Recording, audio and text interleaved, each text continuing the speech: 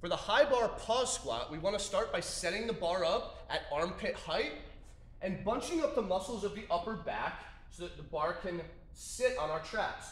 We take one step out. It's important that we brace through this movement so that we can maintain tension through the bottom.